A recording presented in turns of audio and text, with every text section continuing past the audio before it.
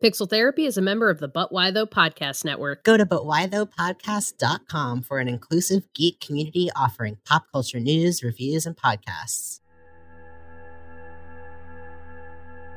I love how grateful and kind and warm people are. I love being able to find new talents and people who haven't had a chance to be supported like larger influencers have. I love being able to offer opportunities and help people get discovered. And that's what I loved about being an editor too, was being able to give people a platform and a foundation to spring forth from.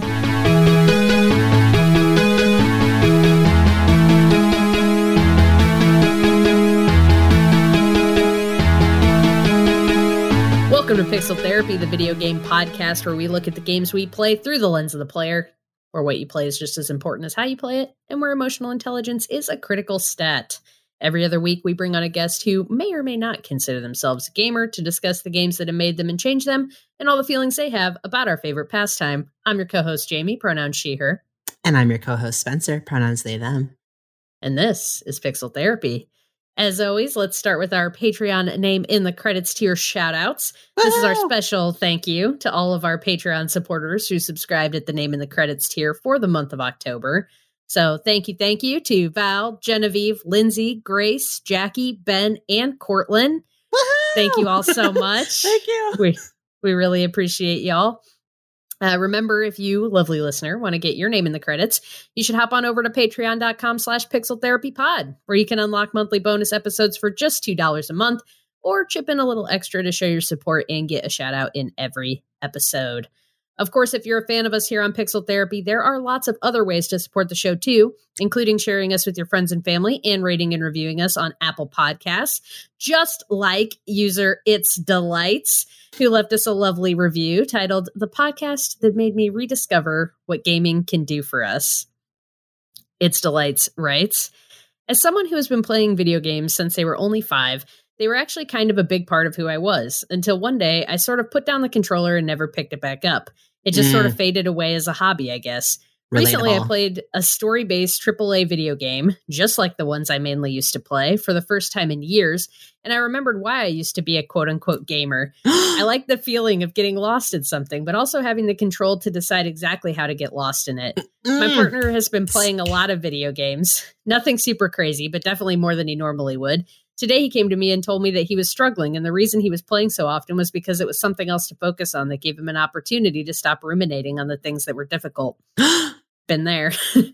Partially because of this podcast and partially because of my own experiences, I was able to tell him I completely understood. I love the insightful yet slightly controversial recurring question of, do you identify as a gamer to guess? Always prompts a reaction. I always find myself laughing with Spencer and Jamie. That's us. I can hear their friendship through the speakers. Oh, Apple Podcast users, It's Delights. How dare you? Yeah, thank you so much for that really generous review. I really appreciate that. I feel so seen. I love that listening to this podcast made you feel like not only you could talk to your partner, but that you also understood like the emotional reasons behind why he was gaming. Like all of that. I'm like, let's get a drink. Let's get lunch. We'll bring you into the friendship circle. Yeah.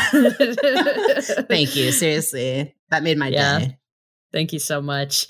Remember, folks, if any of you ever want to reach us with a question or a thought, you can drop a review just like It's Delights did, or you can send us an email at pixeltherapypod@gmail.com. We really do love hearing from all of you whenever you feel like reaching out. All right, Spencer, it's time. It's time to get cozy. It's time to pull up an armchair. Feel free to lie down on your couch. We're going to talk about our feelings. Spencer, how are you? Jamie, thanks for asking. I'm well. I'm folks. I may have mentioned that last episode I mentioned I adopted a dog. We adopted a dog. His name is Odin. Today, we had our first on-site training class. He has a personal training class with a dog trainer named Maddie, who is just awesome. Her presence, as soon as she entered the the premises. It was like the air changed. As soon as she walked up, he immediately looked at her and sat down as if it was just instinct, which was hilarious because we've been trying to teach him sit for the past 3.5 weeks of owning him. Oh my God. So he was just holding out on us. But I don't know. I think, working with a dog who's as anxious and scared, and he's only 2 years old, but he spent most of his life either in the shelter or outside, not with a family who loves him. And so he's learning a lot about life inside as well as how to be a dog. And we're just really trying to support him and increase his confidence. It was actually like really fun to work with someone who's just so in tune with dogs and was just showering us with awesome tips and tricks and things we can do to help him feel more at home and also engage him with us. And so basically, I guess if anyone's a new anxious dog owner out there, which actually is probably not that unheard of with COVID-19 pet adoptions and the sharp increase, I think adoptions, at least in the US, increased like 400% over the pandemic. But just really focusing on not trying to train too much, not punishing him at all, which we weren't doing to begin with because I'm a big softie. But just doing things like with his food, throwing it around kibble by kibble and turning it into a game and so that he can explore the house, or basically just throwing a treat at him whenever he does something we like looking at us or coming over to us or leaving his crate that the door is always open for. We're just like, yes, good boy. Yes, treat. So that's what I did this morning. And it's really fun. How are you, Jamie?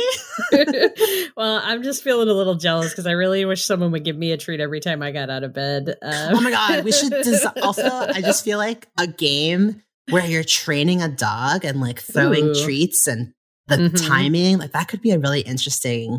Like a really. Let's develop that. I do think, maybe all I'm looking for is like The Last Guardian, but like a game that like really teaches you how to train and like exist with an animal, I think would be an interesting game concept. No, I'm not doing too bad. I really can't complain. The weather where we're at is really, really beautiful right now. It's that we're in kind of like the 60s during the day and the sun is shining and you got that crisp fall kind of like mornings, but then it turns into like a nice, warm, beautiful day. And so I've been spending a lot of time outside with the dogs, which is wonderful. I live 2 hours away and it's snowing. So really, you got snow already? We got snow 3 times this week. Holy cow. I did not know that. That's but it's amazing. Not sticking. But still. Thank dog. It's been in the 60s here for the most part this week. But dropping down to like 30 at night and in the morning. So you get that like frosties on the grass in the morning, which our puppy it's really funny. He does not like the frost. So convincing him that he should go out into the yard and go to the bathroom in the morning is he came up from the South. So he like lived the first few months of his life, like in a very warm climate outside a lot. And like, he's come up here and like, you can tell he's just like, what the actual fuck? Please send me back to the land of the sun. This frozen hell you've brought me to. And it's like, the sun sets at 4 p.m. And it's funny, when we first got him, his hair was very thin because he spent so much time outside in the warm weather. We got him in August. And over the last couple of months, his hair has had to get a lot thicker. He used to have a very like naked belly. And now he's got all this hair on his belly. He's like, I have to evolve just to survive here. Basically. Y'all live like this? I've just always found that really interesting that they can just do that they just like their bodies are like, oh, you're cold, here, have some more hair. Like, absolutely nature, right? Dog skills. But yeah, this is now a dog podcast. We'll be exclusively talking about dogs. No, just kidding. We're going to talk about video games. Spencer, what are you playing? Oh my gosh, Jamie, what are we playing? What are we playing? Okay, what so there's this game. Playing? Y'all, there's this game. It's called Inscryption with a Y. Yes. Which doesn't make any sense to just say out loud. It makes it inherently spookier. It's like it does make it Inscryption. But essentially, this game just came out end of October, or mid-October for PC and Mac. developed by Dan Mullins Games and published by Devolver Digital. Mm-hmm. And Inscryption is a card game. Why don't I just read you a little bit of the Steam store description? Yeah, I do like that Steam store description. Inscryption is an inky-black card-based odyssey that blends the deck-building roguelike, escape room-style puzzles, and psychological horror into a blood-laced smoothie. Darker still are the secrets inscribed upon the cards. ... Okay, so Inscryption was also just recently nominated for 2 Game Awards categories, which is basically like the VMAs of the game world. Yeah, I don't know.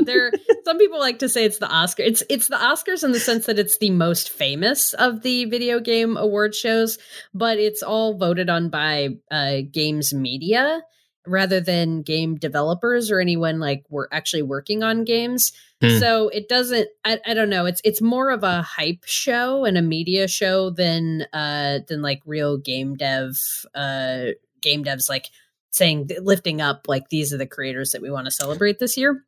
Yeah. So it's a fun show. I don't want to downplay it. And they always have like awesome trailer releases and stuff at the show. But yeah, I'd say it's not directly comparable to the Oscars because it doesn't have quite that same level of prestige. Yeah, and you sometimes wonder the games that get nommed. It's often, I think, skews towards AAA, which, you know, we're kind of speaking towards the types of studios that have the funding and the brand recognition to kind of be seen as like a big player in the space. Like those are the ones that are often getting the recs. Yeah. But when you really think about what makes a great game and who's out here doing really big genre pushing, rethinking, kind of pushing the boundaries, and like the folks that we really feel like are bringing the medium forward. I don't know if that's always captured. Just me being super salty that Chicory was totally snubbed this year.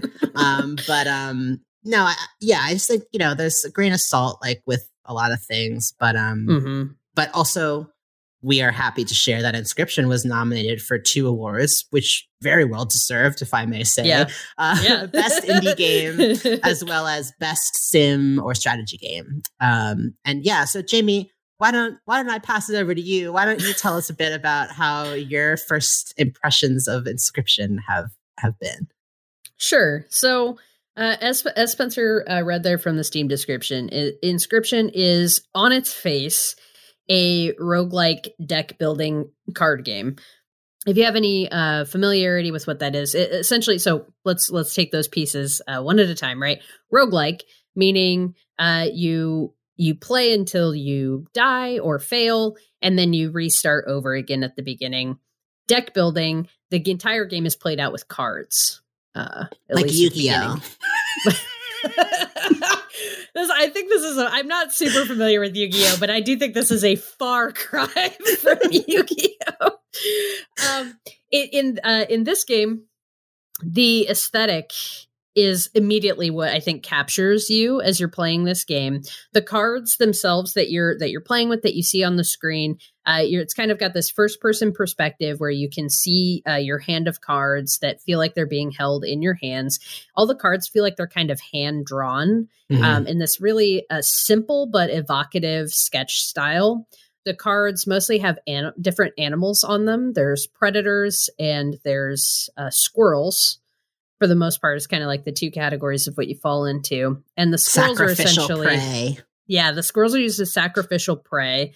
Every card that you have has both a level of health and a level of power, and the power is like the damage that they do to the other side.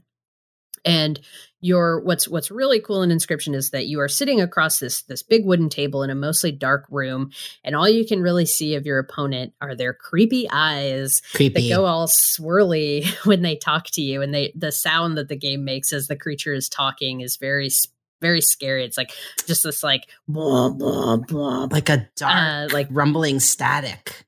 Yeah, that's a great way to put it. As the creature speaks and the text of what it's saying appears on the screen, almost as though it's not speaking with real words, but you're kind of like, it's almost like you're hearing it in your head.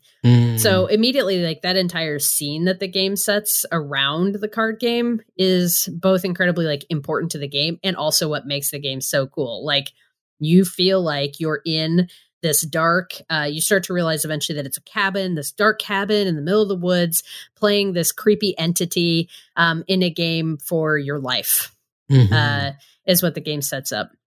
And so as you play, the card game itself is, I think, deceptively simple.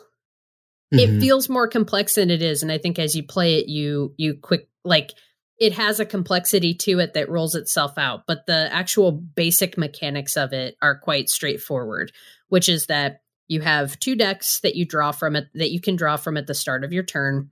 One deck has squirrels in it. The other deck has your mostly predators in it that you can play. You can only draw 1 card at the start of each turn, but you need squirrels and other things on the board in order to be able to sacrifice them so that you can play the more powerful predator cards. So essentially the way a turn would work is you'd get your initial hand. There would always be 1 squirrel in your hand. Squirrels don't cost anything to play on the board, but they also have no power. They're 1 health and no power. So you can play a squirrel, and then all of your other predators require a blood sacrifice. And depending on the power of the predator, they require a different amount of blood to be sacrificed. So some creatures may only require 1 blood, which means you can kill 1 squirrel and then you can play that creature. Some creatures might require 2, 3, even 4 blood, which means you either need to, over several turns, amass more squirrels on the board, or as the game unfolds, you might be able to decide to sacrifice other creatures that you have on the board that were doing damage in order to play a higher level card. Or eventually there are cards like a black goat card comes into the game that is worth 3 blood when you sacrifice it. So the game slowly builds on these mechanics. I think the tutorializing of the game, I really appreciated from the outset. Like, I think they make it super clear how this game works and how you're going to interact with it. And the game really teaches you things in a really straightforward way. It doesn't belabor anything. It doesn't spend too long on it. And it walks you through it, and you're engaged because everything's got this like creepy atmosphere. But essentially you're trying to do 5 points more damage to the other side than they do to you. And you go back and forth with this guy. It is very, very creepy because the way the points, again, the aesthetic of this game, so powerful. The points are played out on these scales. And as you gain points, the creepy figure across from you on the table is actually putting teeth on the scales that are weighing them down. So if you get 5 teeth more than he's got, then you'll beat the hand. And then as you win your first game, he unfolds a map in front of you, and you realize essentially he's telling you this story of a character who is lost in the woods, a traveler who's lost in the woods, and saying that this was you. You were lost in the woods, and this was how you came through this path. And you pick paths on this map that he's laid out in front of you, and these lead to other things. So a lot of the things that you encounter are card battles with him, but he's also telling you this complicated story. So there's, in the woods, you might find a group of starving tribesmen around a fire, and they say, come forward, come to the fire and place your one of your creatures on the fire, and it'll make it stronger. But the game says that they're drooling and hungry, and so there's this risk reward factor of like, do I put my creature on the fire? Do I not? Are they going to eat it? You can also encounter an old woman who carves totems, and if you get a totem from her, that might put special abilities on some of your cards. There's this creepy scientist who has 2 heads, and he'll take 2 of your duplicate cards and merge them together. And you work through these events, you go through these different maps, and that's like kind of the roguelike. So as soon as you've lost twice to the character sitting across from you at the end of the table, the game essentially ends and you're reset back to the beginning. I do want to add one of the aspects to the roguelike part too that I appreciated in that sense was like every time you play, even though you're starting from the beginning, you could be taking a different path, and you also will be building a different deck. Like it's never like you're playing with the same cards each time, because the process of the journey, you empower and combine and sacrifice and grow in different ways, which I thought made it kind of like Hades in that you have a different build each time you're trying the run. Yes. Yep. 100%. That's a great added point, because that is the deck building aspect of it. So that's essentially how a roguelike, I mean, that's the gist of how a roguelike deck builder works. That's the gist of how Inscryption works. What is so incredible about Inscryption, there's both that aesthetic thing that I've already mentioned, and just the animation of the game, the art design of the game, the style of the game, the creepy narrative that's being laid out in front of you, the way you're sitting in a location with this character that you're playing cards with, and he's telling you a story that you're participating in. Like, it's like so you're already setting up that it's kind of a game within a game, right? But what you realize, I think pretty early on, is that you can actually stand up from the table where you're playing cards with this creepy character, and you can move around the cabin. And as you move around the cabin, you start to encounter escape room puzzles. And you start to realize that there might be a way to get out of this cabin and out of this roguelike game that you're playing with this creepy figure. And I think it's that aspect and kind of the things that you begin to discover after, everything that comes after that point of realizing you can stand up from the table. And as you start to solve the puzzles and as you start to figure out how you're going to get out of this cabin, the game turns into what I can only describe as like a Russian nesting doll of a game, where you just keep feeling like you're pulling back layers on an onion and finding the next layer deep. And it all feels like a game within a game within a game within a game. And it's mind blowing. Just from a game design perspective, I don't know how else to describe it. Like the way this game folds in on itself and steadily reveals to you the depth that it has consistently is mind blowing. Yeah. Whatever you think the game is about, you're wrong. Unless you spoiled yourself, which please don't do that. Yeah, don't spoil yourself. What did I not capture there though? What were your initial impressions of the game? No, I absolutely agree with everything you're saying.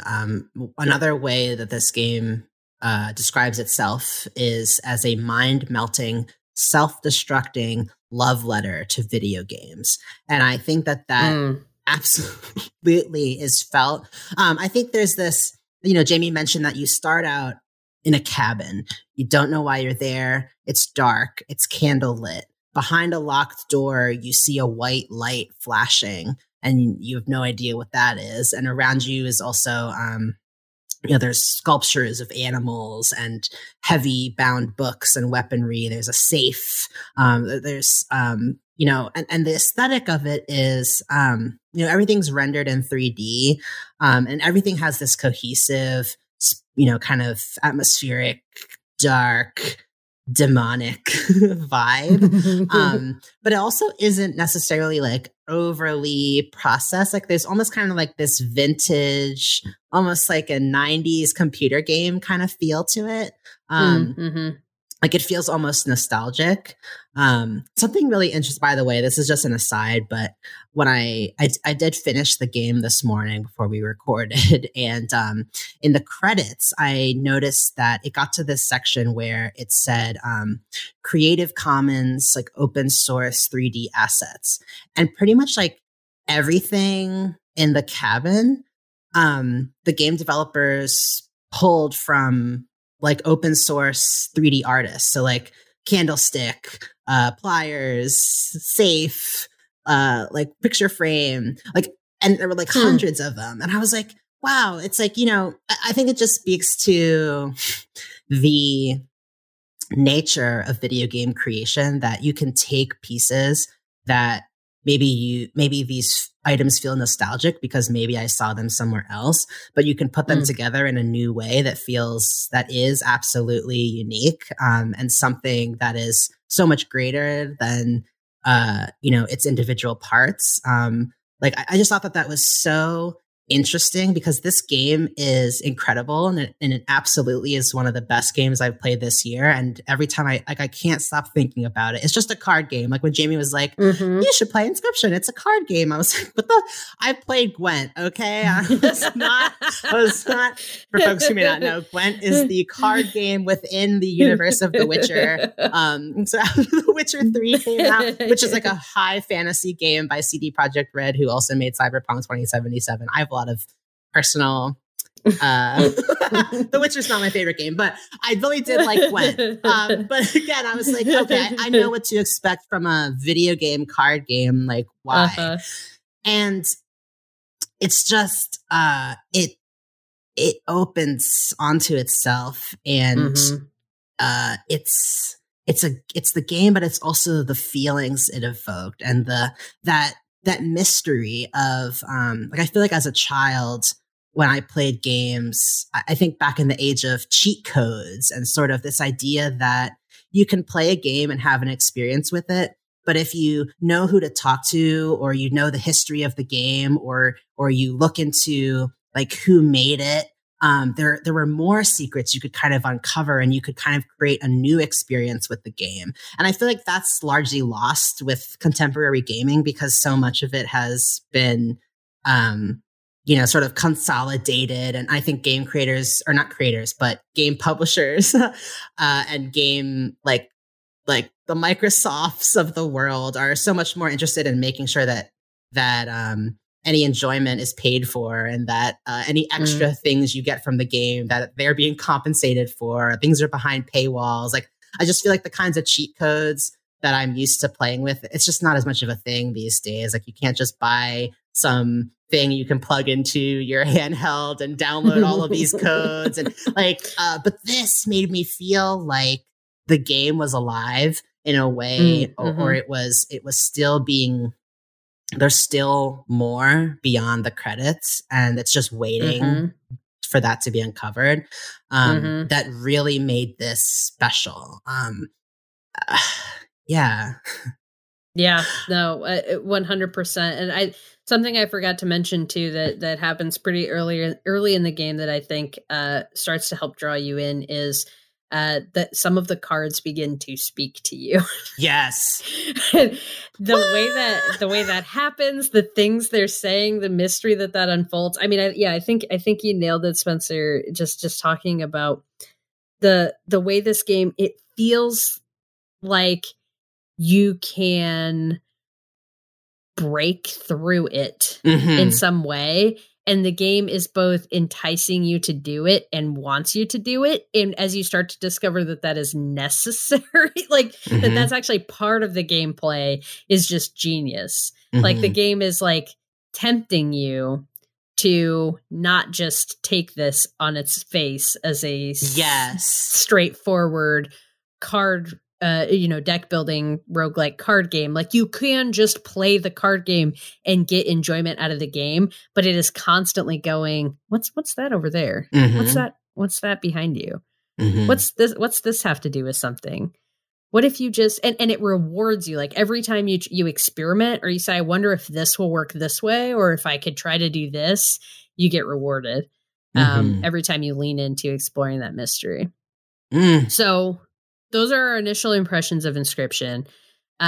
Folks should go play this game. If you have a PC, you can play. I do think that the attention this game is getting, I could definitely see this getting announced, coming to consoles, or wider release in the near future. So if you don't have a PC, if you can't play this now, I think there's hope. Like, I do think this is going to come to more places, because it's gotten so much attention. But we'll see. I could certainly be wrong about that.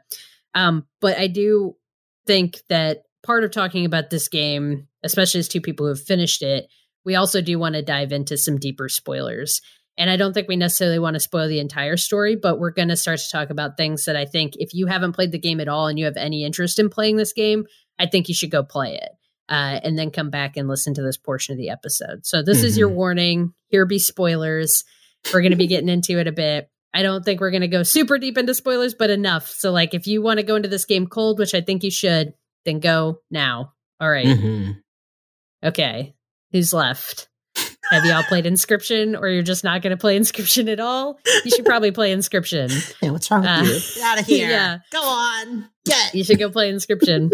So yeah, speaking from the assumption that folks who are still listening have played it, you eventually can break out of the cabin. Yeah. And I certainly thought that was going to be the end of the game. Same. And it wasn't. You realize that is just the end of the first act of a 3-act game. Mm-hmm. Not me thinking, oh, okay, it's been about 10 hours. I must be nearing the end of this charming indie card game. Yeah. I just defeated the moon. What could possibly be next? Yeah, so how did you feel when you defeat the moon? You unlock videos from a real life person, Luke Carter, who mm-hmm. found the original Inscryption cards, mm-hmm. who found the game. Yeah, it's essentially this YouTuber, this person who is really into collecting different cards from various card games and kind of, does unboxings and talks to his followers about like where they can find and collect these things. And you've been in this cabin for, if you're me, 10 hours, and suddenly, the screen starts glitching. It's very like Doki Doki Literature Club, if anyone's played that particular visual novel. But essentially you realize that you are not you. You are playing this game through the eyes of a person who has found this disc, essentially this floppy disk that has the game on it, and is recording his screen of himself playing the game. I think what was fascinating was in the first act of the game, when you're in the cabin, playing against this mysterious figure. There's like a moment where something really wild happens. Essentially, like there are items that come into play as you're playing the card game, and in the pursuit of balancing the scale, not letting it tip too far full of teeth towards your opponent's end and therefore spelling your doom, you can do things like use a pair of pliers to pull one of your teeth out and rebalance the scale, or eventually you find a knife in the cabin and you can use that to cut out your own eye and place that on the scale. Mm-hmm. And there's a moment where you hear a voice who isn't your opponent and is definitely not you that says like, oh shit. And I remember that the moment that I like look around and I was like, was that, I'm playing this at like 1 a.m. in the dark. You're like turning around and somebody behind me. Yeah. Like what? And I think that's when I first started having this inkling of like, okay, what the F is going on here? But then like a few more hours pass before you realize, like Jamie said, the game backs you out. You're kind of looking at someone's hard drive full of videos. And as you click around, you realize that this content creator has stumbled upon these cards. As he's opening a card pack for one of his videos, one of the cards has a mysterious coordinates written on them. He goes mm-hmm. to the location, digs up a box that has a floppy disk of Inscryption on it, goes back home, starts playing the game. Mm-hmm. So, I think just the very jarring, I was not at all expecting to see literally a real person, like an actor, mm-hmm. like talking, and mm-hmm. Like it immediately just all my assumptions about what I was playing just immediately blew up in smoke, and I was like, what is going on? Even then I thought like, oh, okay, this is like some kind of horror cabin in the woods, like, oh, he found this game and now he must be like stuck in some kind of demonic horror story. But it's not even that. So they bring you into this next section of the game, right? So you watch those videos, you understand like the meta narrative of what's happening, and then you get brought into the next section of the game, which is like a traditional RPG with card mechanics, mm-hmm. like Pokemon-esque, almost. And you get introduced to this kind of story of the 4 scribes. So while you're in your cabin, I mentioned some of the cards are talking to you. You realize that those are actually 3 of the scribes. The 4th scribe is the one that you've been playing against, and that these 4 scribes, they all had different ways of capturing the world around them. The one that you were playing the game against, he used his camera to take pictures of nature, and there's There's one who's the scribe of death, Grimora. She accounts for things as they die, and there's a scribe that paints, and there's this the fourth scribe is a robot computer essentially. And the way they characterize each of these characters, I think, is really awesome, because I also kind of felt like they were, I'm curious to hear what your take on the scribes is, because I think that the meta narrative around the scribes could be read as they are either game developers or game players, or maybe both. Leshy, the one who takes photos, he's very interested in lore and narrative and in telling a story around the gameplay. And Grimora's the goddess of death. Like, all she cares about is your kill count, racking up the bodies. PO3, the robot, is like min-max. All he cares about is like maxing out stats and cutting away all the frills, like telling a very straightforward, and, not even a story. It's just about the numbers of the game. And Magnificus, the painter, it's all about the art and the gravitas, right? I don't know. I thought there was like something interesting to be told there about like where each of their focuses were. And then what you realize is that the four of them are essentially vying for power over the game itself and how the game is told. So initially you were in Leshy's game, and Leshy had trapped the other three scribes inside of the game so that he could totally control the game. But it alludes to the fact that once upon a time, they were all four in existence and there was some balance, right? And I could see that as being a sense that like all four of those things need to should exist in a game to make a game whole. And that for any one of them to take complete power, because the card game that you're playing with Leshy, like, it's very easy to break it, right? It's very easy to create an overpowered deck and completely run the board. Because that's not, I think that is the reason. I think the reason that is because that's not what he's invested in. Yeah. I don't know. You're blowing my mind right now. I feel like it's all coming together. I'm like that meme of like, Jessica Lange or whoever with all the math in front of her face. So for me, I thought that was really interesting, because then, as you play through the second act of the game, you learn that PO3, the robot, is trying to make a power play for him to totally take control of everything and run the game. And then when you get to the third act, he does do that, and you have to play PO3's version of the game.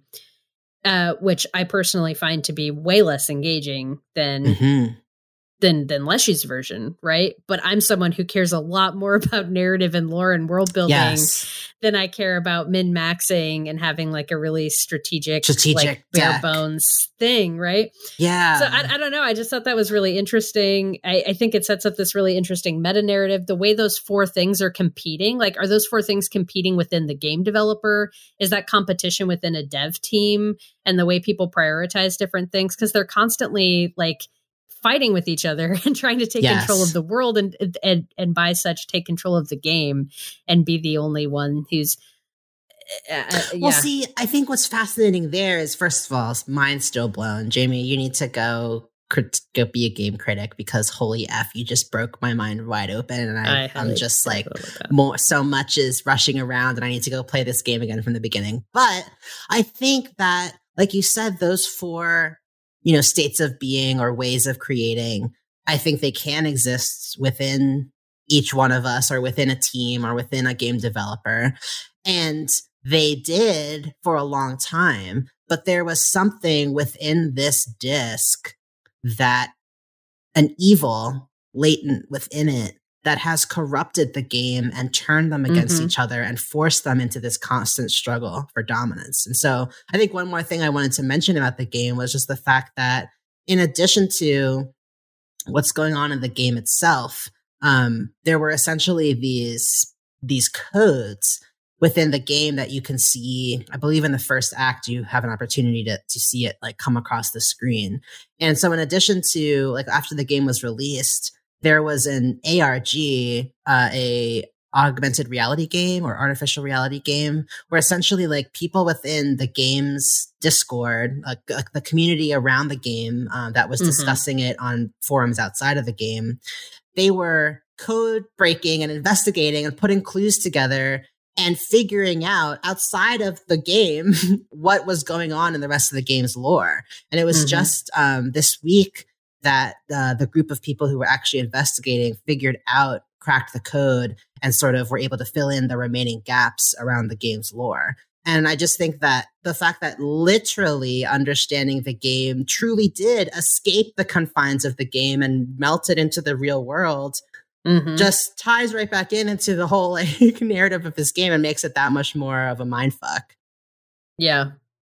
Yeah, I feel like it's the meta narrative that has been created around the game, within the game, through the game, outside of the game. Like this, all of this aspect of it is so cool and so interesting. And I feel like it's not just trying to be a cool experience. It's trying to say something about game development and game playing and how all of those things are so completely intertwined with each other. I mean, just the fact that like part of the game exists outside of the game. Like as players, like our interaction with the game is a crucial part of the game playing experience.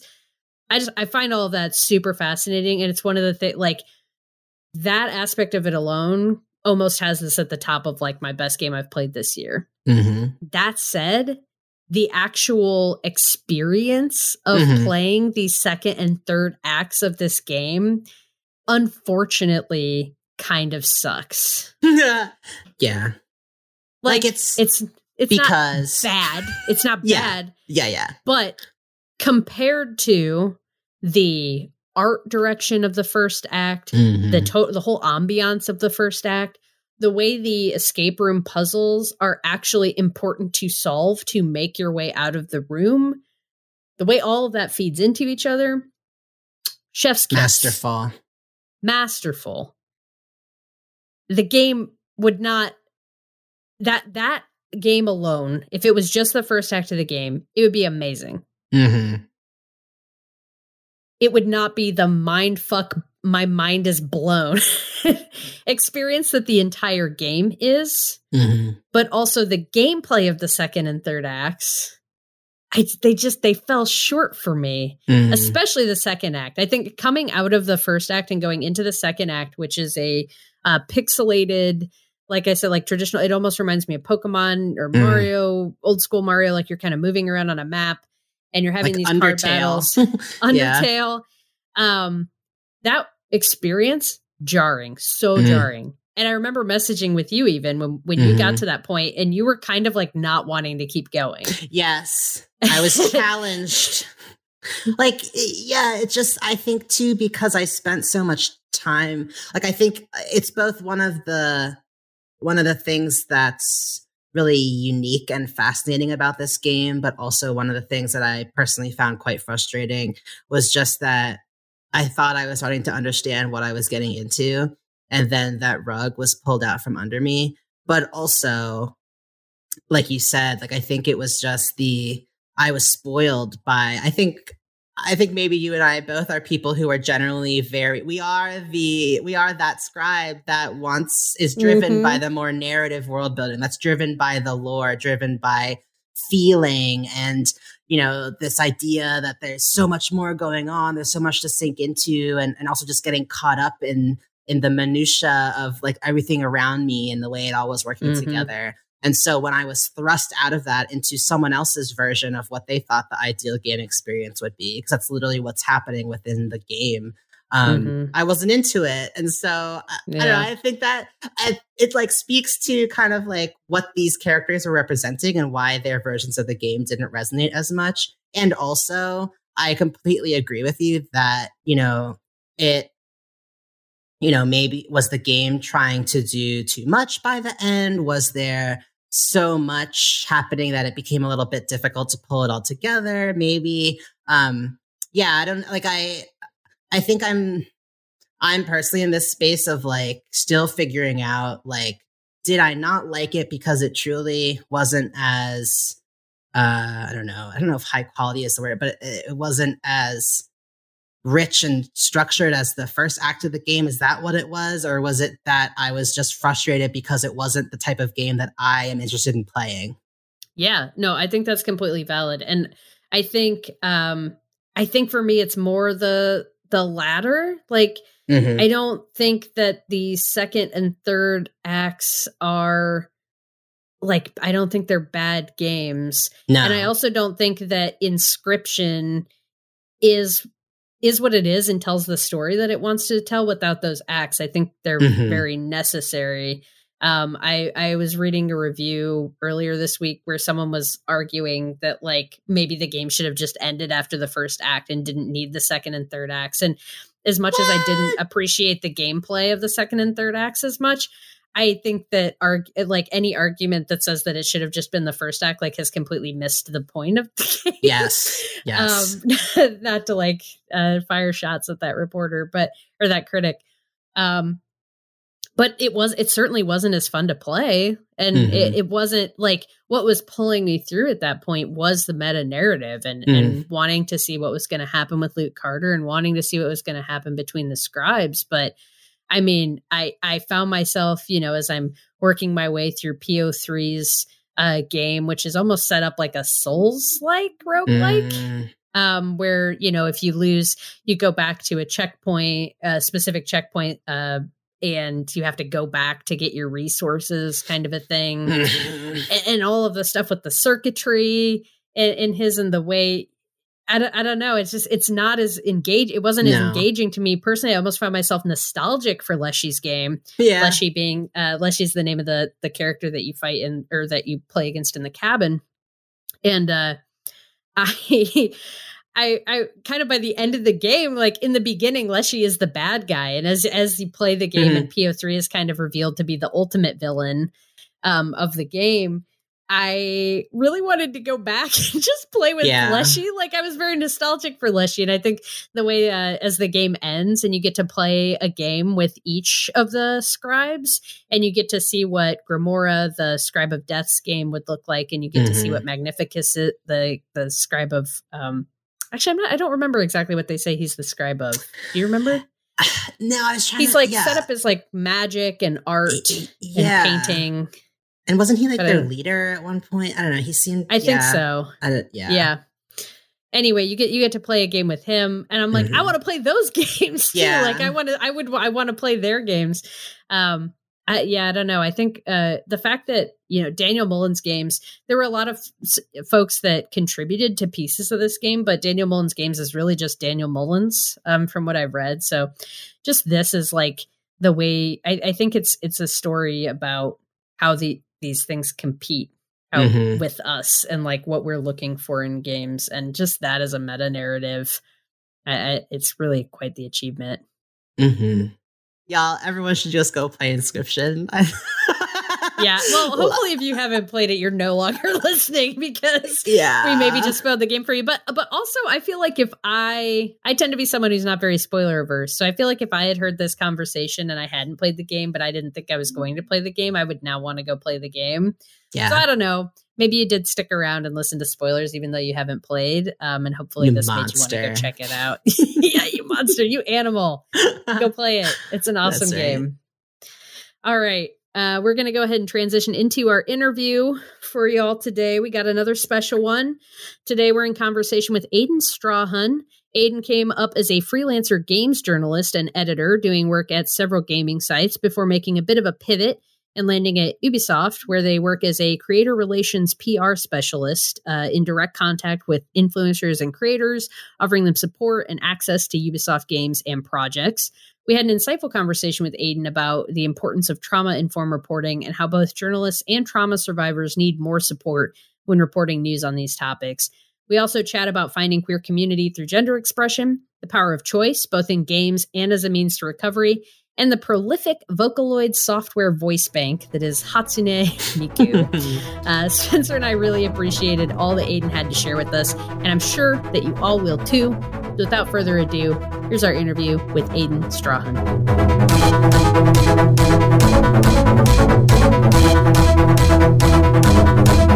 Hello to our wonderful guests, and thank you so much for joining us in the virtual Pixel Therapy studio. To start, could you share your name, pronouns, and just a little bit about how you spend your time? Absolutely. My name is Aiden Strawhun, and I use they, them pronouns. And gosh, my latest hobby is dressing up with my friends in very frilly, obnoxious dresses in a Japanese alternative fashion called Elegant Gothic Lolita. Oh my gosh, can you tell us more about Elegant Gothic Lolita and just paint us a picture of the aesthetic? Absolutely. Aiden's I thought you'd never ask. Right? Genuinely my favorite thing in the world right now.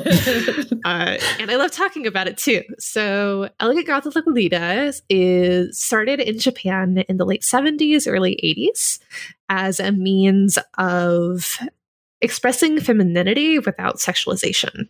So defeating the male gaze, essentially.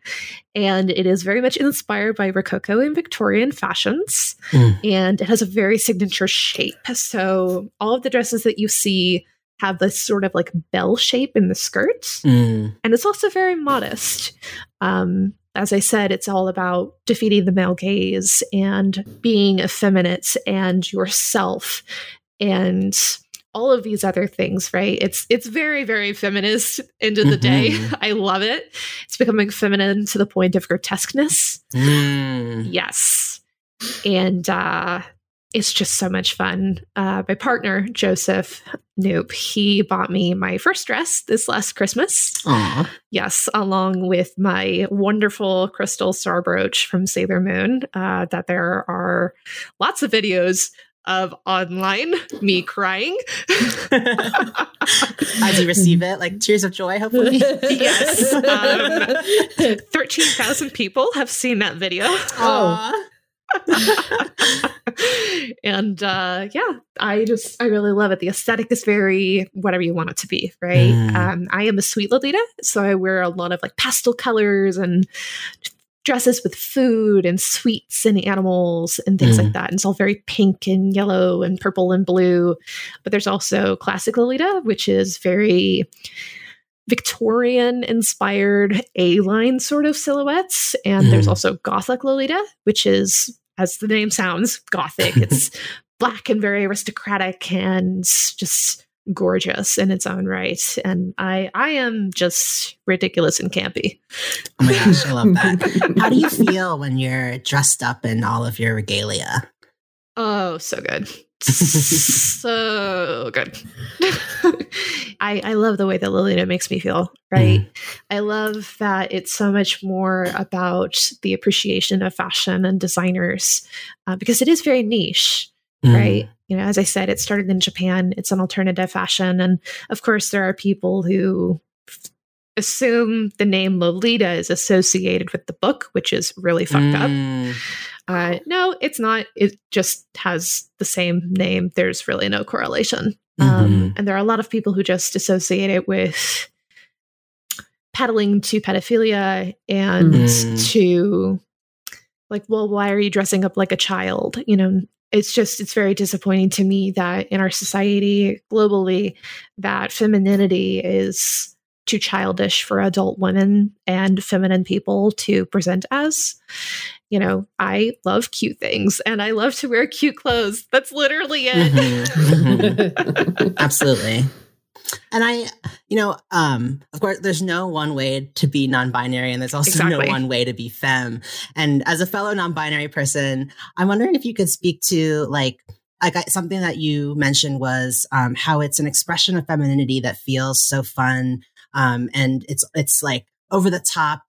Grotesque was a word you used, and also modest. And for me, as someone who's found that expressing my own femininity has felt so much better. And also been a lot easier after starting hormones, coming out as trans masculine, and just understanding myself more. Like, I feel like my relationship to femininity has changed. It's a lot healthier now than it was before I understood myself. And so I was just wondering, like, how do you kind of think about the intersection between your interest in Lolita and your identity as non-binary? Totally. So I actually identify as genderqueer. rather than non-binary. No, it's totally okay. No, you're totally fine, because like I fall under the same umbrella. For me, and this is total bullshit. I feel like I am too femme to consider myself non-binary. But like you said, like there's no one way to present and identify with non-binary. Absolutely. Right? There's not. It's just my brain can't wrap that around for myself. That's why we have so many words. Exactly. And genderqueer feels good. Yeah. Right. Genderqueer is the word that has worked the best for me. And ultimately, I lovingly call my gender chaos. Love that. And just like you, like I feel embracing this part of myself has absolutely changed my feelings about femininity and expressing in a feminine way.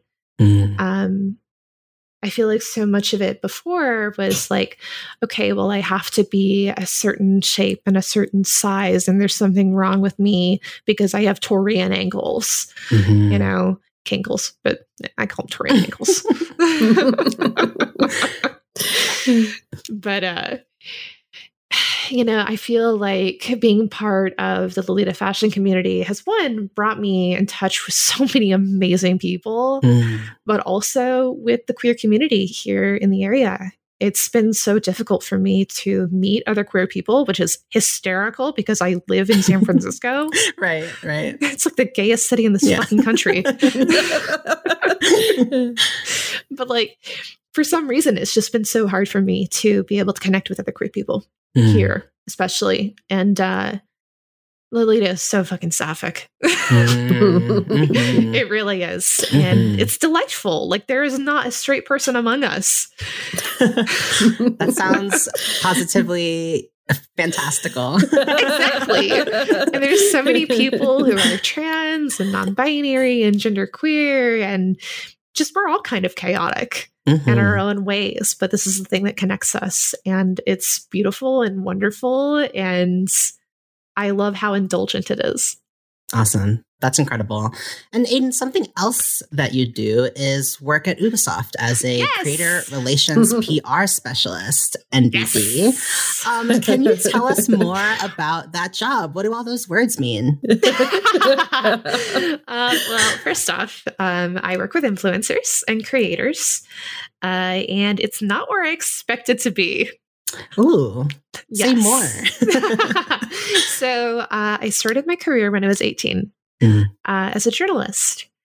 And I was working in local news. I worked for a little teeny tiny site called Naples Herald for a really long time.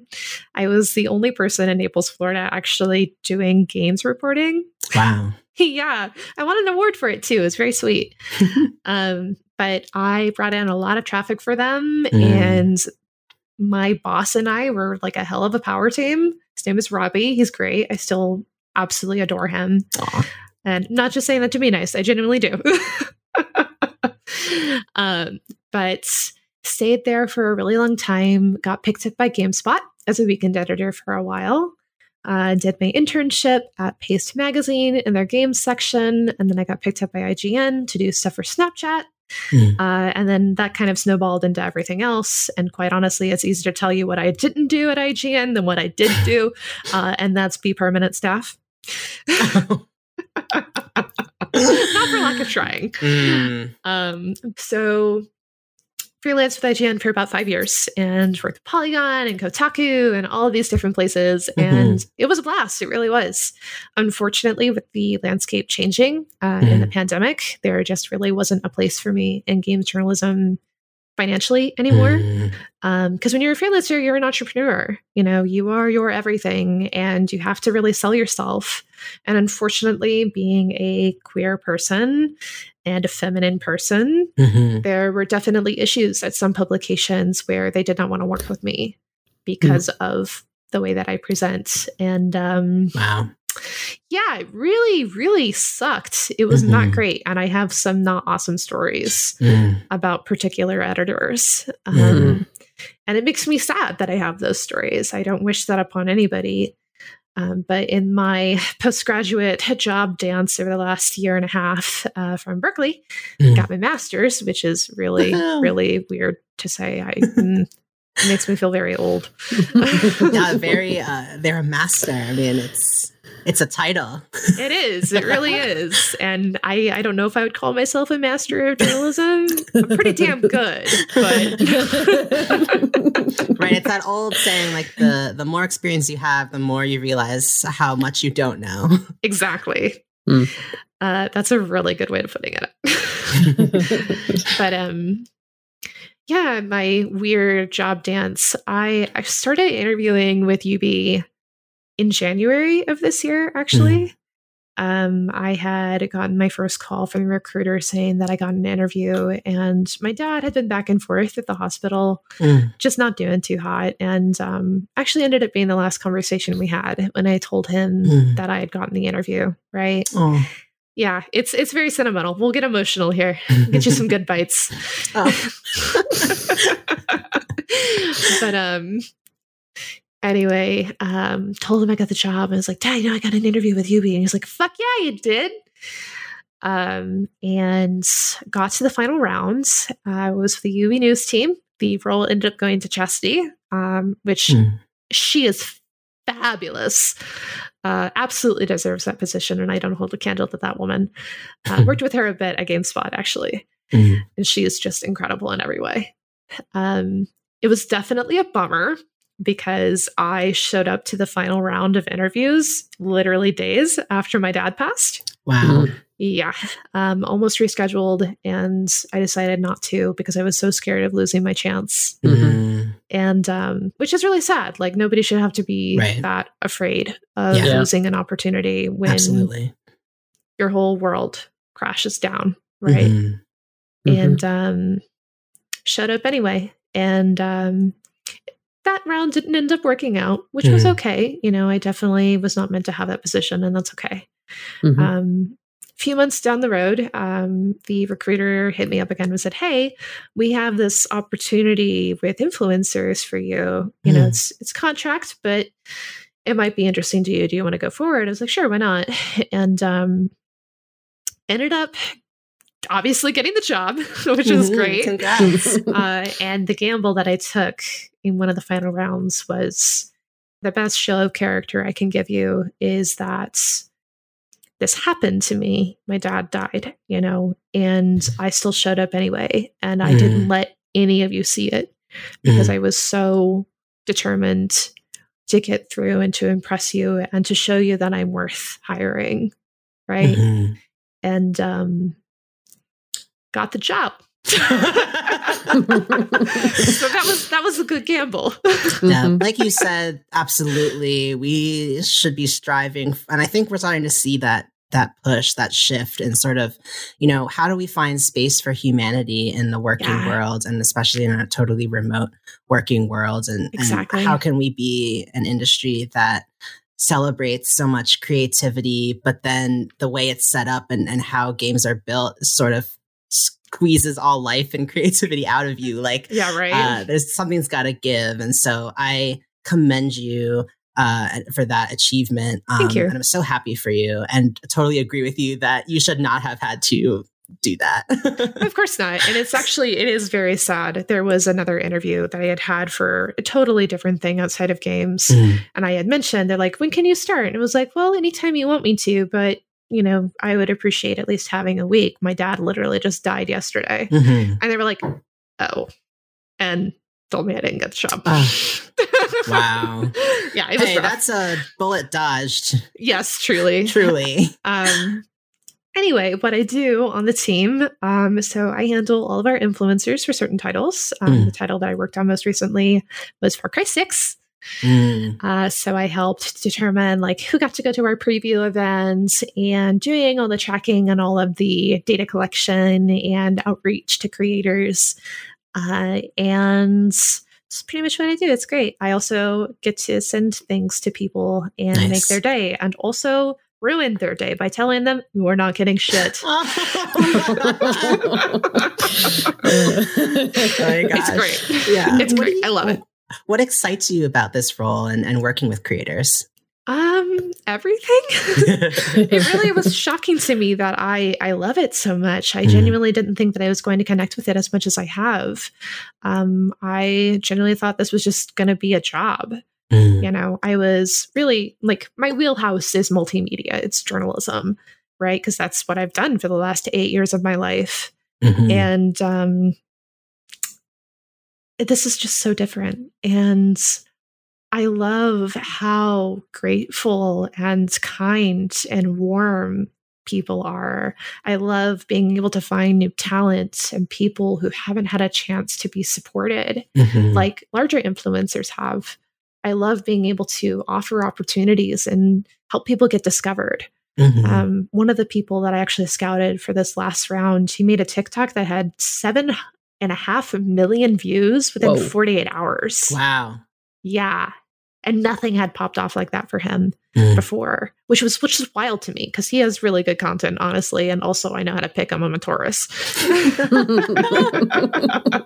But like seeing people be so successful and so pleased and proud because of the one tiny thing that we did for them, it means the world to me. I love that. I love being able to support people. And that's what I loved about being an editor too, was being able to give people a platform and a foundation to spring forth from, right?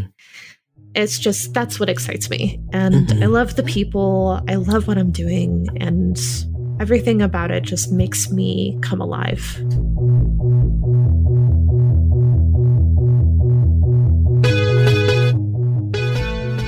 You know, you mentioned that you are also a writer and an editor. Something that stood out to me from your bio is how something you're known for is your impossibly optimistic attitude and your desire to cover tough topics like trauma, gender and sexuality, and societal issues within your niche in an empathetic way. And I'm wondering, what do you think it is about video games that can help facilitate conversations about tough topics? Oh, so much. Absolutely everything about them. The community would say otherwise, but right. Some vocal people within the community would say otherwise, but they're wrong. Yes, very wrong. And they should feel wrong. Yes, I agree. I feel, especially just in the experiences that I've had in the games industry over the years and being involved in so many smaller communities and especially underrepresented communities, I feel the interactive nature of video games allows people to live a life they wouldn't normally experience. You know, and there's so many games that really do that for you. They bring up so much emotion. Like the worst emotion I felt recently in a video game is Last of Us 2 and killing the dog. Yeah. I hate that shit. Not okay. But that's one of those instances where it makes you uncomfortable to tell a story. It's a narrative reason. A shitty narrative reason, but a narrative reason. And I feel for so many people when they really connect with a game of any sort, honestly, it just opens a door to something they wouldn't normally have access to. I believe that video games bring so much accessibility to certain topics and also are very gatekeepy at times. But for the most part, it is a soul that's on fire, I think, and brings a level of magic and wonder. So, I'm not sure what words I'm looking for here. I think games are great. Just put a button in it. That works. Video games are good, actually. Yeah. Video games are good, people. End of episode. We like video games too. Oh my God, no way. It's true. You mentioned The Last of Us 2. And I think, first of all, yes, the way that they build up a sort of, you know, secondary character sort of relationship with that dog, and then your perspective is switched and suddenly that happens. But the way that game, I think I was struck by, I have to admit, I could not finish the last 10% of the game. It became too much for me and I had to put it down. It is a lot. It's a lot. As a trauma survivor, as a lot of things. I haven't experienced a zombie apocalypse yet, but I had to put it down and I had to watch the last couple hours. But the way that it was able to so completely change my worldview, for folks, spoilers for The Last of Us Part 2, slight spoilers, but you play the first half of the game as Ellie, and then you play the second half of the game as Abby. And the experience of Abby does something to Ellie in the very beginning of the game that is absolutely unforgivable to Ellie. Yeah. And plus some people who have played the first game, if you played the first game, Ellie is someone who, is cast as the hero. She's the protagonist of the story. You want to root for her. You identify with her. And as far as you're concerned, she's absolutely justified in her mission for revenge. And you embark upon that for several hours alongside her. And I feel like you maybe start to pick up on that this anger she's holding and how she's going about it is maybe a little unhealthy. But because you trust her and know her and love her, I think it's hard at first to sort of, as the player, step back and say maybe we shouldn't be doing this. One of the things I appreciate about The Last of Us 2 is the way it reminds you that you're playing the game, but you are a guest in the space. This isn't your story to tell. And these characters have their own decisions to make, and you are simply a witness. But what the game does by putting you in Abby's shoes is, I remember when I first realized that I was going to have to play the game as Abby, and I almost put the controller down because I hated her so much that I could not forgive the game for making me play as her. And I think that's something that a lot of people felt. But I think that for those of us who were able to work through that hate and actually give the narrative and give Abby a chance to show themselves to us, I'm not saying by the end of the game that I completely agree with all of Abby's decisions or that she's even a good person, but I think I feel about her a lot of the similar ways that I feel about Joel, in that she's a complicated, violent individual who's had to live a life where there were very little choice, very little circumstances that would set her up to make different choices.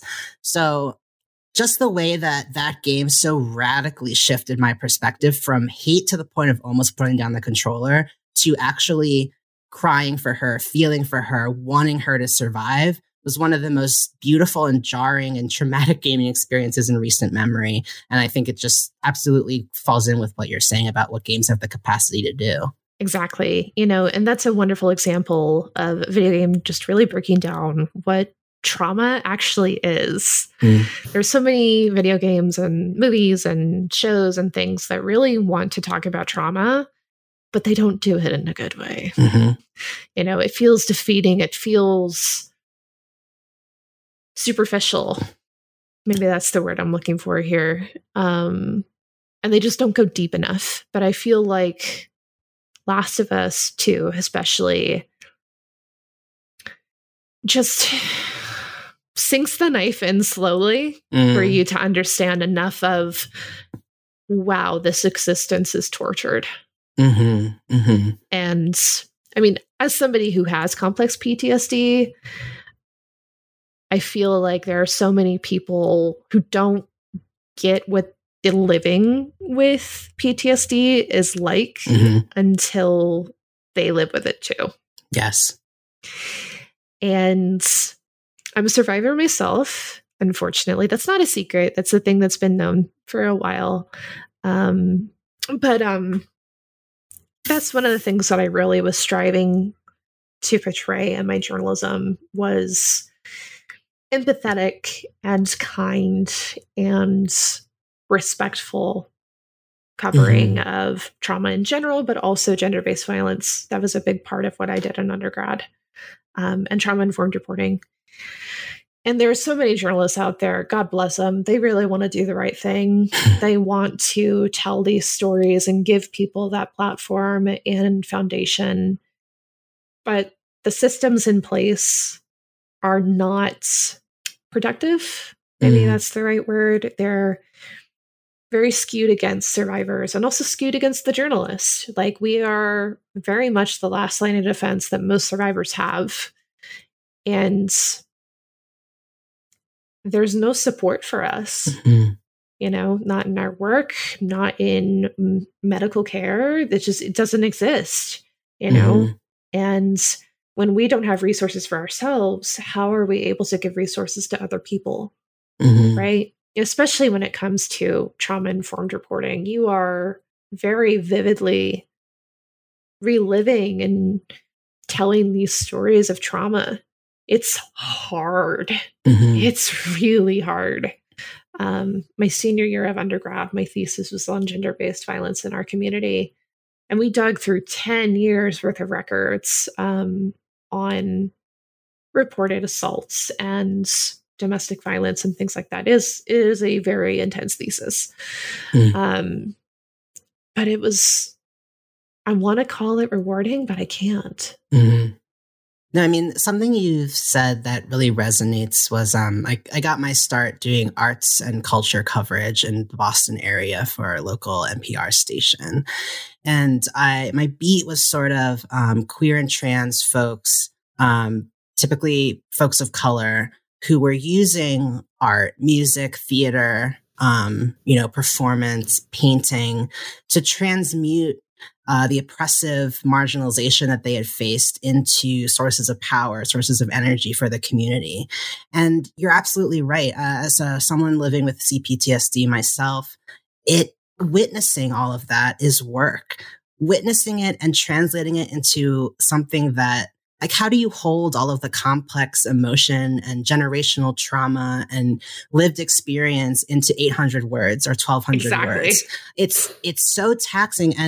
And like you said, the people around me were white cis men.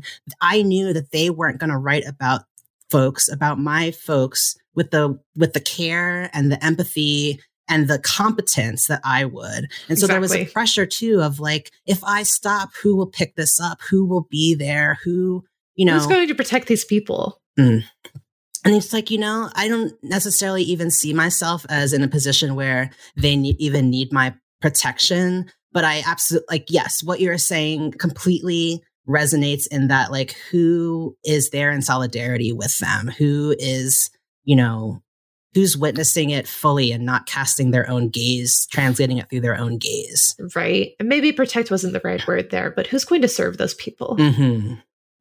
Like, that's a big thing for me. I started journalism as a public service. That's what I was trained to be. That's what I was trained to do. And I loved it. That's why I continue to do it. It's a mission that I strive to do, right? To serve others. And not because like I'm a people pleaser, but because my heart is genuinely driven to do that. And the worst part of it all is that these discussions don't happen in the classroom. They don't happen in the newsroom. Nobody's being formally trained for any of this. I was the first person at Berkeley, of all fucking places, to talk about trauma-informed reporting. Wow. Yeah. Like, how? I don't understand. And like, we were constantly being forced into conversations about gender-based violence and whatnot. And I would always have to step out of the room. It was just too fucking much. We weren't having those conversations consensually. We weren't being given content warnings and trigger warnings and the space to leave if we needed to. Absolutely. And that was just wild to me. Because here's all these people in this ridiculously liberal city, right? Who are very driven and ambitious and they care a lot. But they don't know how to talk about trauma. Right. Because to them, it's a special interest and not a lived experience that they truly can associate with. Exactly. And it just, oh my God, it sucks. Like, it sucks for a grad school perspective because grad school is a mistake. But it's true. Grad school is fucking awful. But like, here I thought I was going to be in this space that like people intentionally thought about all of this. And they just don't. They just don't. And I was the first person there to really create that space. Wow. Yeah. I mean, because I was so, at the time, being debilitated by my PTSD. It was before I was able to get really wonderful care for it. I was a point where I had called 10 different practices to get care, and every single one of them turned me away. Because you're non-binary? Because I've had that experience. I have not had that experience, thank God. It was because they genuinely couldn't help me. They didn't have resources to care for PTSD. Which is crazy to think about. Like, how do you not, as a therapy practice, know how to deal with PTSD? But like, every single one of them had to turn me away. And for somebody who genuinely needs therapy as a means of medical care for a long period of time, like, I've been in therapy for 8 years now. I've made a lot of progress, but the place that finally took me was the Bay Area Trauma Recovery Clinic. They have changed my life. Absolutely changed my life. It's a practice that's run by students in the area. They're obviously supervised, but they're in the process of getting their degrees and licenses to be therapists, right? And so there's only a certain time of the year that you're able to access that care. It's through the school year. And it's a new person every year because they're students. But just in the time that I've been with them over the last 4 years, my life is drastically different.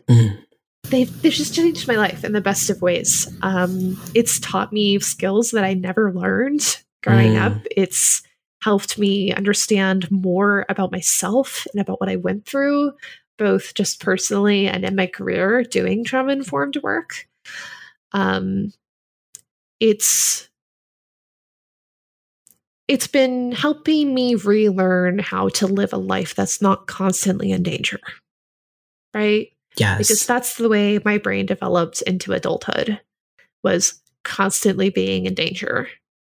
And there's so much that I realize these days that I'm just absolutely heartbroken by, and I'm angry and I'm hurt, and I'm finally able to feel that way. You know, whereas in the past, I, one, couldn't physically remember it because it was that repressed, but also two, identified so closely with the people who harmed me that I excused and enabled their behavior. And now being on the other side, I'm finally able to be like, yeah, this was fucked up. Yeah. I think a lot of what you're saying resonates. It's nice to have this conversation because I don't know that I have been able to have a conversation with another genderqueer, CPTSD survivor. I've spent the past 7 years trying to find a therapist to help me understand why I'm going to therapy every week, and I still am so afraid. I still wake up, my chest tight. I can't sleep. I can't eat.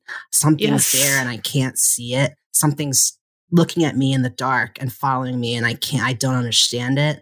I've been so long trying to distract myself from it with alcohol, with weed, with TV, with games at some points, and I need to face it. And that's something that I didn't know until I found a therapist who sees me. I've been seeing her for the past couple months, and already in these 2 months with her, I've made so much progress in just, looking inward and reaching out towards the parts of me that are still hurting and scared and in pain, and having no one to teach them, to guide them, to validate them, and learning, to accept that happened, but also that as an adult now, I have the power to keep myself safe and to nurture those parts of me that never received the love that they deserved. And I think to bring it back to games, I think so much of games focuses on, winning the battle is the end of the work. Surviving is the end of the work. And what I'm learning so often is that that's where the work begins. That's what I'm learning now, is that's where the work begins, is the aftermath. The who's there to pick up the pieces when the battle is won? Who's there to learn how to, teach you how to be a person again? That person's got to be you, unfortunately. And no one gave us the skills to learn that. And so, yeah, I'm just grateful to have this space to talk to you about it. I'm grateful too, for the record. Thank you so much. It does genuinely mean the world to me, because so often you don't find people who innately understand your experience. One thing that I really love and that has completely shifted everything for me was actually a meditation I did a few years ago. I did a lot of holistic therapy before I came to California. It's all they would give me. It's ridiculous. On medication now, and it is the best thing that's ever happened to me. I love my silly little brain pills. Mm-hmm. But the meditation had a line of consider the possibility of choice. Mm. And maybe that's why games resonate so much with me, because so many of them are about choice and agency that I was never provided for the majority of my life. And it's a line that I love to use just in the context of games, of course, but also just in my life in general. It's been a constant battle of allowing myself permission and considering that possibility, right? Well, what if I did have a choice here? What if I could do this? What would the result be? And it's helped a lot. It's beautiful.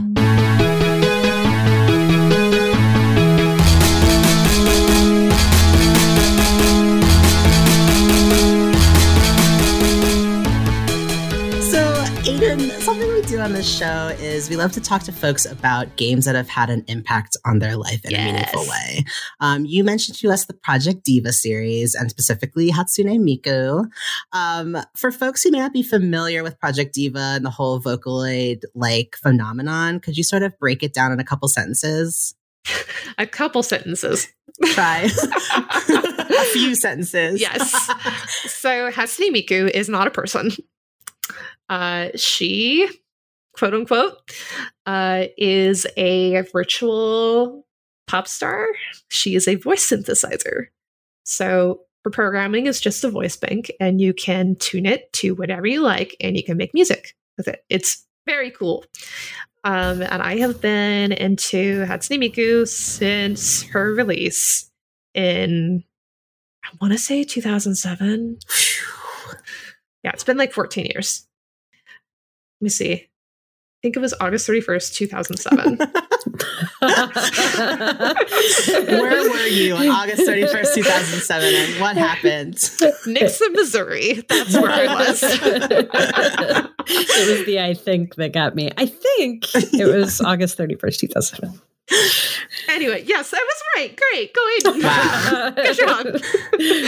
But anyway, Miku is an idea.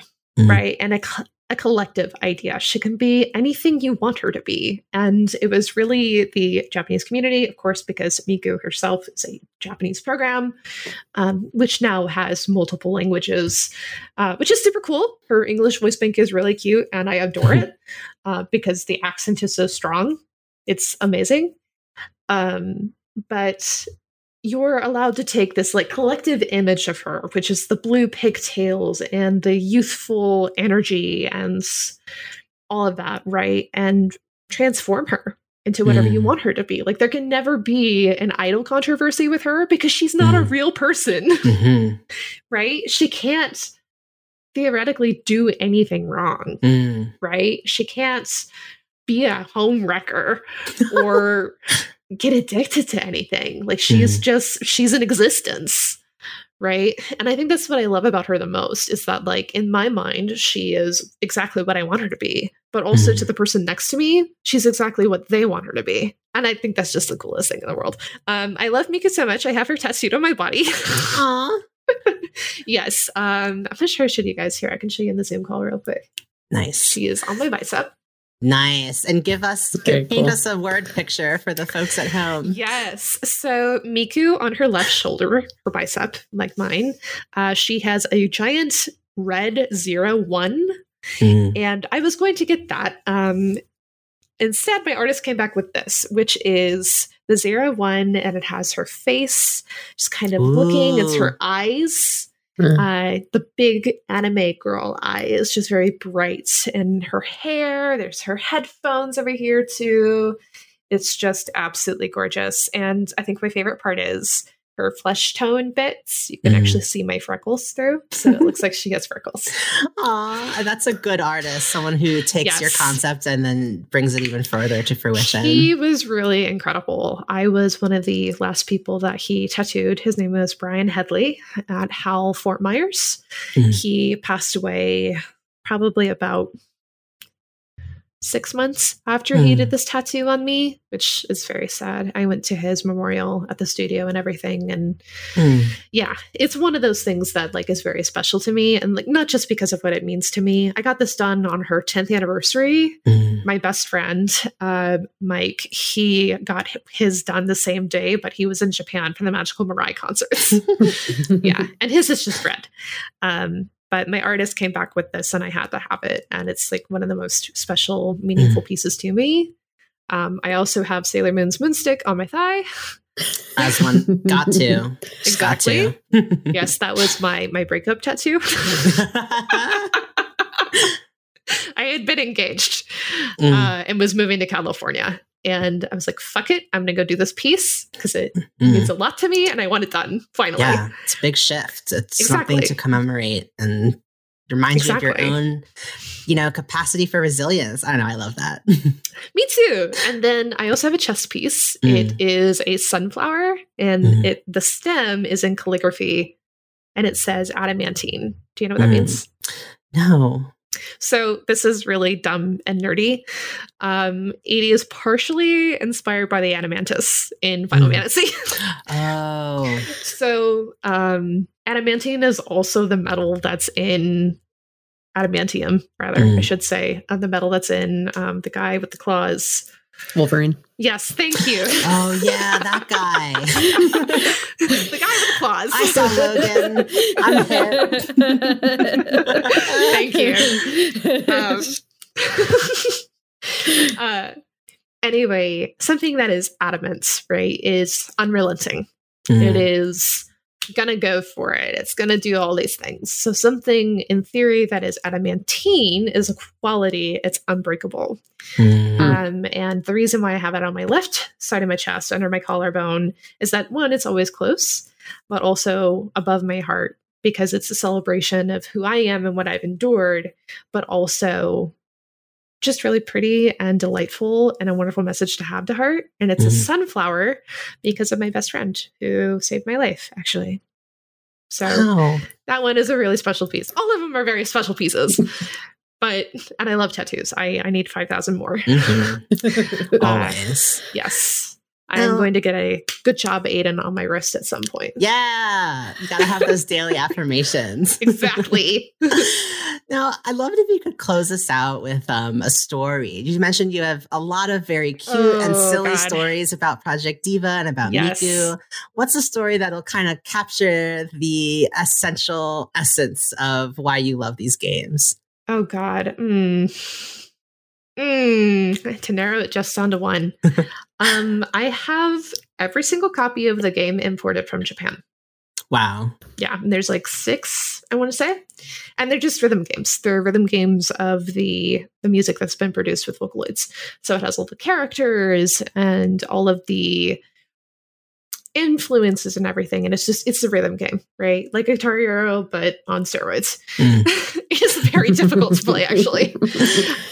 But I was 14 years old and I had asked my dad, I want a PSP for my birthday and I want to buy this game and here's how we do it. And he's like, man, this is really expensive. I was like, I don't care. This is what I want to play. And I would bring my PSP with me to every single finals, because in our high school, if you had missed less than 2 days and you had above all C's in all your classes, you didn't have to take any finals. Oh, dang. Above C's. Wow, that's a pretty reasonable bar. It really was. And I mean, the attendance thing was a little bit bullshit, but yeah. You're making decent grades. You don't need to worry about it, right? And I would always do that. And the entire time, since I didn't have to take any finals, was just play Project Diva over and over and over again. And one of my songs that I had to do on hard, because hard was only in the first original PSP games that were never released outside of Japan. Oh, wow. It was the Forte series that was on Vita. But one song, and I literally cried the second I finally did it. I played it on perfect, completely unintentionally, and it was Meltdown. Is that a hard one? Yes, it is extremely unpleasant. We'll put it that way. There's also another song. It's called The Disappearance of Hatsune Miku. And oh God, for the life of me, I could play through half of the song completely perfectly. And then the end of the song is just like 16 notes. Oh God. Just over and over and over and over and over for like a solid minute. Just bashing at that point. Yeah, it was bad. I played that song 104 times before I could beat it. Hades, step aside. Truly. But these games are so special to me because they're a part of my life where I finally discovered something that could really get me through, right? That I could rely on at all times. And that was entirely my own, right? None of my friends understood it. I didn't give a shit. My parents didn't understand it. I didn't give a shit. You know, it was just something that was uniquely and divinely mine. And the music's also really fucking good. I still listen to it. I saw the live stream Miku concert this year. I was supposed to go to Miku Expo here in California, but that was obviously put off because of COVID. And this year was the first year that it was all music that I didn't know. Oh, wow. Yeah. Every other year, I've known every single song. And it's just so cool how the generation after mine has taken Vocaloid. And TikTokers like to admit to Vocaloid phases. It's not a fucking phase for me. But it's so cool how they've taken Vocaloid and the idea of Vocaloid and Miku and all of the other characters and evolved it. You know, like it's just such an interesting connection, I think, to what musicians are capable of and who they really are. Because at the end of the day, every expression of Hatsune Miku is unique to that person. You know, she's not one particular thing to anyone, as I was saying before. Yeah. She's just an existence, and she can be whatever the hell you want her to be. That's awesome. And that's what she was for me. It's beautiful. Aiden, thank you so much for joining us on Pixel Therapy. It's been an absolute pleasure getting to know you a little bit. Thank you. This has been an absolute blast, and I am so grateful for your space and your time and your energy. It's been a delight.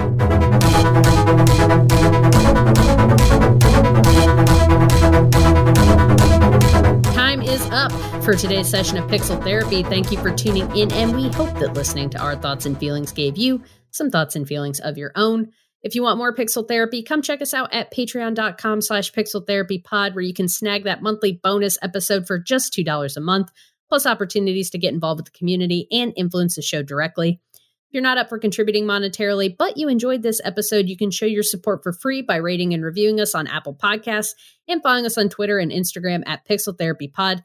That stuff is just as important, and we appreciate it just as much.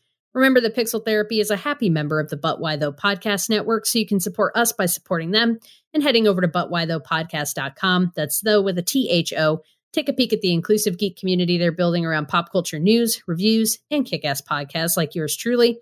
And you can keep up with all of this stuff and more by visiting our website at pixeltherapypod.com. Finally, since we like to put our money and our energy where our mouth is, we end every episode with a recommended side quest. Thank you so much to Aiden for recommending one of our favorite content creation sites and the home of one of our past Pixel Therapy alumni, the incredible Courtney Craven. But anyway, today's side quest is caniplaythat.com. It is a destination for players and developers alike, providing all forms of accessibility information on video games and the industry. Reviews, news stories, and features at Can I Play That exclusively report on the ever-growing presence and adoption of accessibility features within the gaming industry. Their work has been read and shared internally at studios around the world, such as Xbox, PlayStation, Ubisoft, Square Enix, and countless others, with support from Xbox and PlayStation executives Phil Spencer and Herman Hulst. Can I Play That works to share stories that influence game updates, inform disabled players, educate and entertain players and developers, and provide a voice for one of the largest player bases in the industry. Please check them out at caniplaythat.com. Throw them some support and maybe even submit an article idea of your own. Thank you for that side quest, Spencer. That is our show for today. So go forth, run a story mission, level up some stats, and don't forget to hug an NPC every now and then. We'll be back soon with some more Pixel Therapy. Yeah. Bye-bye.